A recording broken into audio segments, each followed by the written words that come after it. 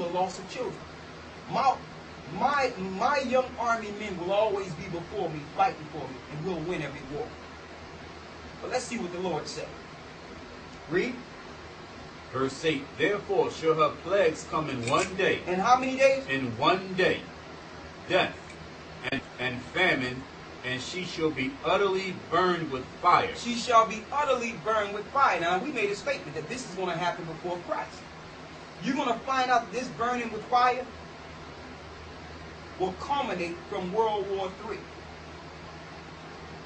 With the battle they have with Iran, which will lead to Japan getting in, China and all those other countries getting in the war. Okay? And eventually, Europe is going to turn against this country. According to the Bible, this will happen before Christ comes back. When he says it shall be burned with fire, we're going to show how it will be burned and who will burn it. Okay? And by you seeing this and going through these scriptures, you will know yourself that this is before Christ breaks the atmosphere. We're going to prove it. Finish reading. For strong is the Lord Most High who judgeth her.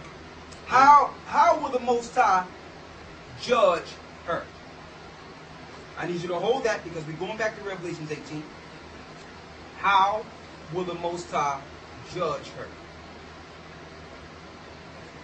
Let's go to Jeremiah.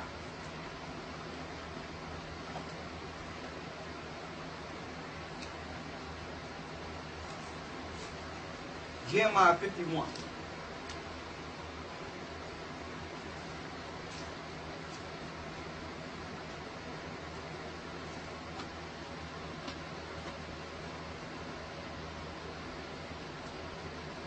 How will the Most High judge her? Let's see if this is Christ coming back to destroy America and pick people up in UFOs.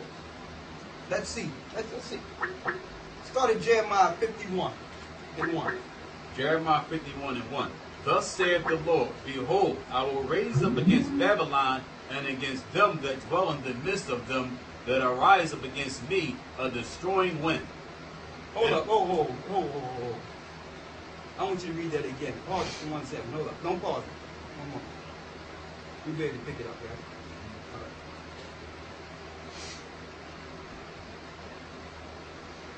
All right. Okay. How will the Most High judge Babylon? We're going back to Revelations because we have to stick back there. But let's go into Jeremiah 51. Thus saith the Lord, behold, I will raise up against Babylon and against them that dwell in the midst of them that rise up against me a destroying wind. So the Lord says he will rise up a destroying wind. Read on.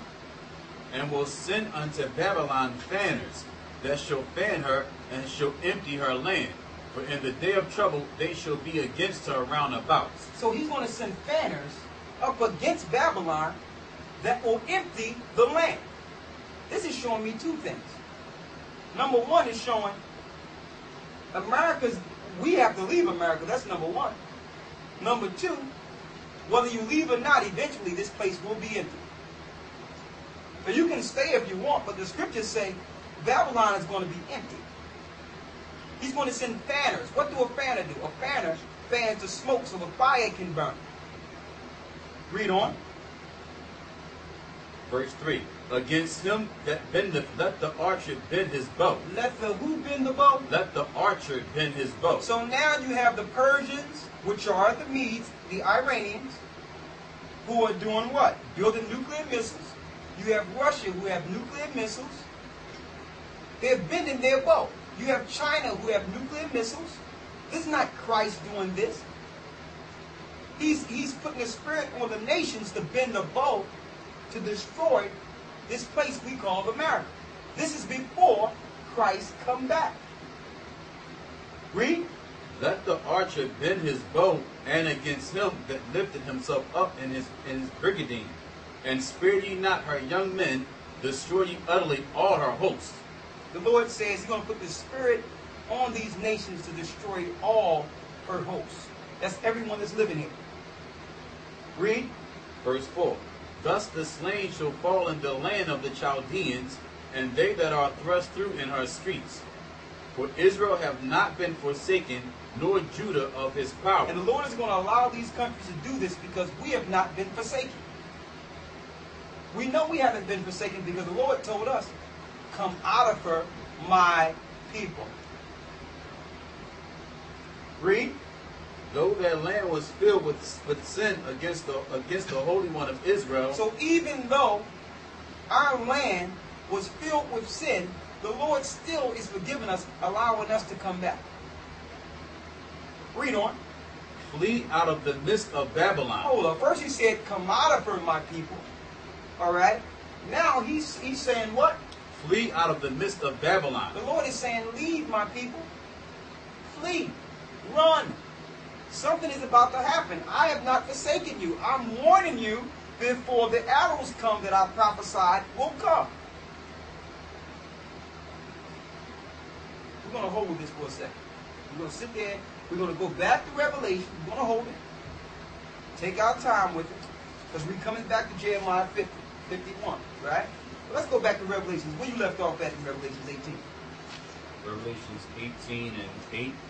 Revelation 18 and 8. Let's read it now. Therefore shall her plagues come in one day, death and mourning and famine, and she shall be utterly burned with fire. For strong is the Lord power who judgeth her. The Lord is going to put the spirit on the other countries to build missiles. That's why your George Bush is going to war with everybody, to try to stop the prophecies, but he can't. Right now, America is fighting on almost 3 fronts. Afghanistan, Iraq, and Iran. Trying to stop this from happening. Trying to stop everyone from getting missiles because George Bush read the Bible. Okay? Hold that for a second. Revelation 18 and 8, right? Let's read Revelation 18 and 8. Come on. Therefore shall her plagues come in one day, death and mourning and famine, and she shall be utterly burnt with fire. For strong is the Lord, power who judgeth her. She will be utterly burned with fire. That's crystal clear. How?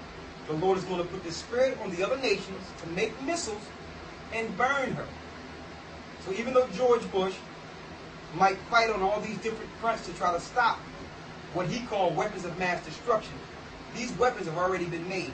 They've already been prophesied out of the Bible to come to the country we live in. Okay? Finish reading Revelation 18, the 9th verse. And the kings of the earth who have committed fornication and lived deliciously with her shall bewail her. Shall do what? Shall bewail her. Go ahead. And lament for her, when they shall see the smoke of her burning. That's how you know Christ hasn't come back yet.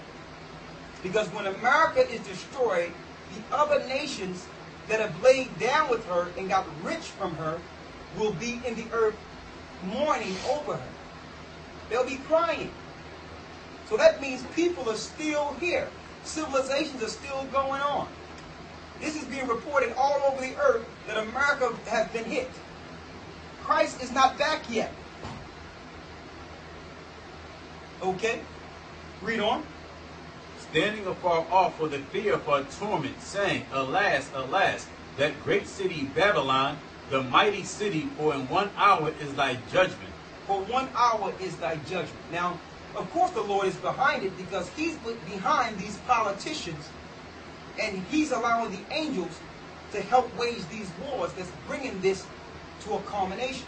That's bringing this to an apex where Christ come at the very end and take down the rest. Okay? It's like America is a superpower. So before Christ actually coming to the earth, the superpower will already be out of the way.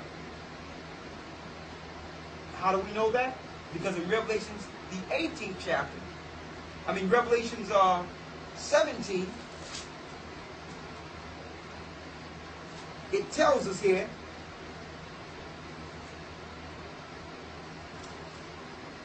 matter of fact, I'll read it right here.